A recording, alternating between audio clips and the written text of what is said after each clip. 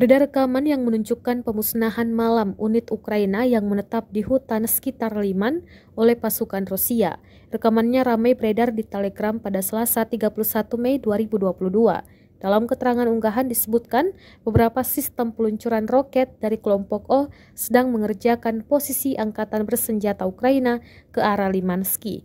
Tampak dalam rekaman serangan terus berdatangan menghancurkan posisi pasukan Ukraina. Ukraina dan Rusia sudah terlibat perang dan tercatat sudah memasuki hari ke-97. Invasi Rusia ke Ukraina terjadi setelah Presiden Rusia Vladimir Putin mengerahkan operasi militer ke Ukraina.